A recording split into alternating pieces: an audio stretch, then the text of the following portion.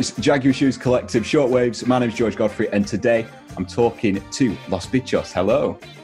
Hello. Hi. So we've got Caro, we've got Josefine, we've got Nick. How has your day been so far, everyone? Pretty good. Pretty good. I'm a bit tired. You're going to be more positive than me.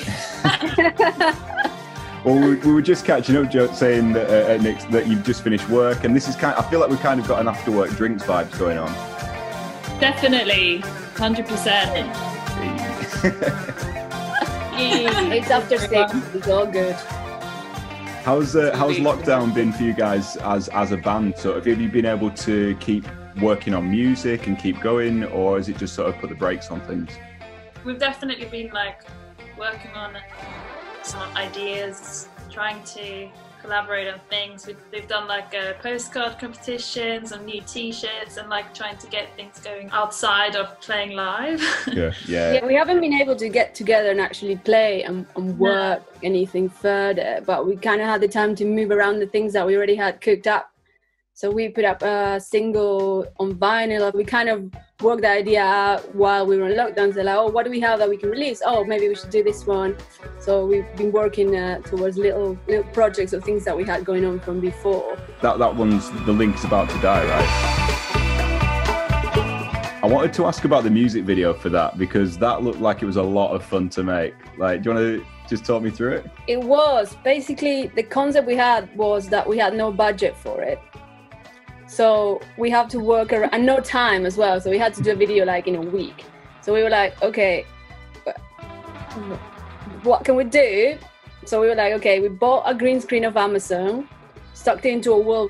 The idea was we would love to play at a beach. So we might as well put a beach in the background and make our own cocktails and make a video.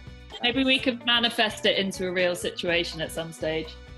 Have you ever sort of, when you've been putting your heads together to think of ideas for videos, had to sort of hold back and think, nah, I think that's a bit too Spinal Tap, that's a bit too much? It's never too much.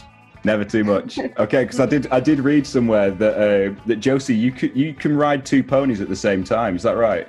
God, where did you hear that? I just saw it on the internet somewhere. There is a video of that, the depths of YouTube somewhere. Yeah, I can. Well, I could. Have you got any more? In a horse. Have you got any other obscure talents that you could maybe put into the next? You don't need any others. You can ride 2 ponies. That's it.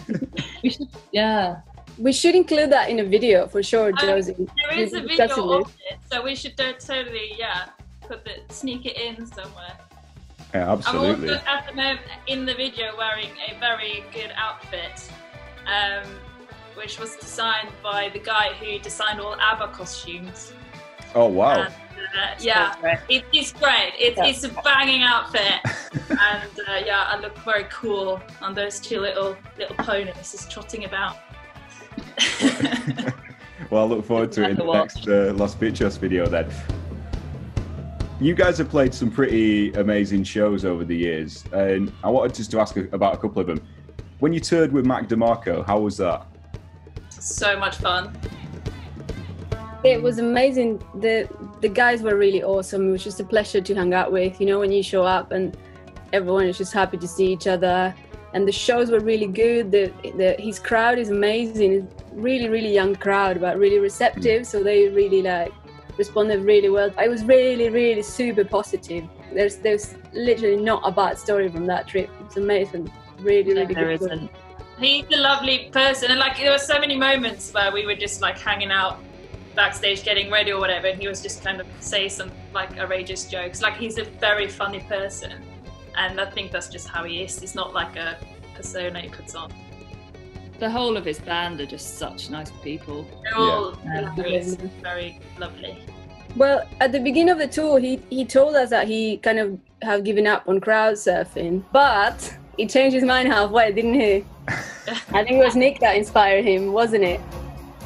We did 2 shows in Dublin, and towards the end of their set, he got us all on stage to play Tequila with them. Nice.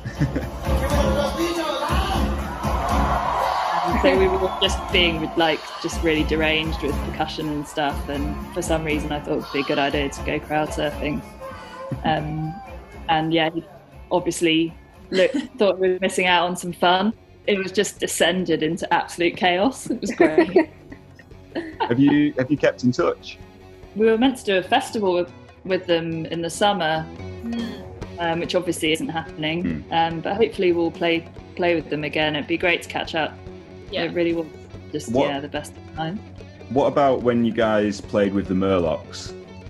That was also really fun. I mean, yeah, they're also really lovely guys. We've been so lucky with everyone we've toured. It's been people super easy to talk to hang out, sweet, respectful, really talented as well. We love the Murlocs. We were just watching their set every night. Just perfect, really. I'm a big Ambrose fan, but that for me, like that sort of came through King Gizzard, and I did see that you guys have done your sort of cover. Was it Trapdoor that you used to play? Trapdoor, still play? Yeah. What's your favourite Giz album? Oh, I really like the Nonagon Infinity one. Yeah. Or Fishing for Fishes. Nice. Mine changes. I'm currently having a Fishing for Fishes period, but I would say altogether is Paper Mache. Running second is Flying Microtonal Banana. Yeah, I think. But each of them have a different vibe, so it makes sense that you get obsessed with them in different times of the day or of your life. Because do you have a poster in the background of them, Carol? Oh, there we go. I did want to ask, because you guys have been doing Los Bitchos for a couple of years now. Were you all in bands before that? I was in a band called the MVPs before that. So it's more like kind of garage rocky vibes. So it's very different from Los Bitchos, but yeah. I was playing in a noise rock hardcore band called Dead Arms. Sarah, she used to be in bands. She's still she just bands. She plays for a lot of people. I met Sarah when she was in Kid Wave. This is my first band. I've never had a band before. I met her because I was doing photography for them. So I met her through that. And then Agus, back in Uruguay, she used to sing in a band. So yeah, she's got some experience on stage as well. I was very inexperienced. I almost died on our first show. Everyone said it was fine. I thought I was going to die, pass out, like all this stuff. But it went well. I was going to say, I'd need you to elaborate on that a little bit, just because I love hearing those stories of bands' first gigs where everyone's like really nervous and they think everything goes wrong, and then they walk out and it's just like, oh no, that was great. And it's like, what? Well, yeah, I think it was just me, because obviously I didn't have any experience on stage performing. And everyone else had. It was like Matthias, Harry, like all of the friends that were filling in for us. It was like people that are like session musicians. They just know it. They don't care. Just standing there. First of all, thinking, how did I get here? Second of all, I hope I remember all the songs. I hope I don't just pass out, because that would be a bit weird. I was in the audience for that gig, and as a member of the audience, I think you nailed it. It was very fun. So we're recording these videos with Jaguar Shoes Collective. Their venue, the Victoria, is played host to like loads of bands coming through London. For a lot of bands, it's their first London show. And I just wanted to ask, you guys played there last January, I think it was, for Burger Records Night, the Label Mates one. How was that show? It was packed. I remember it was loads of people. I love the Victoria. I think it's a great venue. I love the little bookshelf hidden door. Yeah, always confuses people. Yeah, I mean, I've been confused there. And I know about it.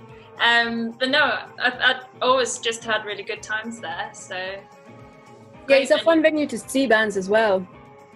There's a lot of bands, especially coming from the States, that, like you said, is their first gig in the UK or first gig in London is at the Victoria.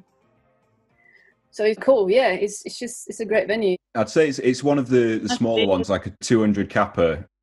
How important do you think smaller venues like that are for when bands are coming through and trying to hone their craft and sort of work out what it is that they want to do? I think that's like the perfect size to start with, isn't it? It's like, intimate enough to feel like, there is a vibe. It doesn't feel too small or too big. So I think it suits a lot of bands, and even like more established acts. It's quite a novelty to see them in that kind of sized venue. It can make it feel really special. Yeah, it's really important that there's a bunch of venues of that size, because obviously there's so many bands touring all the time, and those are the most important venues, because as soon as you get offers to play bigger, that's fine, you're done, you're good, but when you're, like you say, trying to figure out what you're doing as a band, or doing your first few tours, when you're just making ends meet and all that, those venues are the ones that really, really count. And also get people like through the door by their identity. A lot of people, I guess, they go to Victoria just to see a show, even without really knowing who's playing. They just live right nearby, or they know that the type of shows that are being put on there are of a certain, genre, certain type that they know they're going to like. So it's really important to have a few of those hubs around. Yeah, and you always you often see the same people, those venues, and it's a good place to meet people and make friends anyway. And I've been to quite a few all-dayers at the Victoria. Yeah, it's one of my favourite places, and hopefully after all the lockdown stuff, it'll be all right to reopen and get back to the gigs, because obviously everywhere's struggling right now. Fingers crossed. I actually saw Franz Ferdinand there. Sorry, what? Yeah, Franz Ferdinand played the Victoria. Did they really? With Telegram supporting. I think they were doing some small shows because they were releasing a new album or something like that. And it was just literally, there's no tickets, you go there and queue up. And I did, and when we read, and we queued up. It was fun. How long did you have to queue for, though? That's the question. I don't know, a couple hours. We just sat down. It was in the middle of the summer. We just sat down outside with a couple of cans of beer. Fair enough. It was amazing. It was good. It was really, really good. Well, I'll let you guys go in a bit, but I wanted to do this thing. So we've been wrapping up our chats with the Jaguar Shoes pin-up profiles, and these have been some quick fire questions. So we'll start with you, Karen. Yes. Which is your favourite city, Montevideo or London? Oh, damn. None of them? No, I'm lying. London. Nick, what is the best medical TV show? Ooh. I would probably say Hospital, because it was filmed at my hospital and I was in it. So obviously that's the best one. Yeah. You'd be going to see a patient and suddenly there'd be like a boom mic over your head. Sorry. It's quick fire, isn't it? Hospital. Hospital it is. And then Josie, you said that margaritas are your favourite cocktail. And I think you might all be able to help me out here. How do I make the best one? Oh, well, you watch our music video if the link's about to die and you'll find out. But no, two parts of tequila, 1 part of lime, and I tend to do 1 part of Contro, and just mix that up, put some ice, shake it, pour it out, drink it, job done. Sounds good. I think I might do that after this. Guys, thanks so much for chatting. I've got one last question, and it's one that a lot of people are wondering. When can we expect a Los Bitchos album? Ooh. Next year. Yeah. Yeah? That's 100%. 100% very early next year. Amazing. It's the year. Sick. Well, thanks so much again. We've got Caro, Josie, and Nick there from Los Bitchos. Thanks for chatting. Thank you so much. You can listen to Shortwaves at jaguarshoes.com/radio. And don't forget to follow us on Instagram. You can find us at Jaguar Shoes Collective and at Victoria Dalston.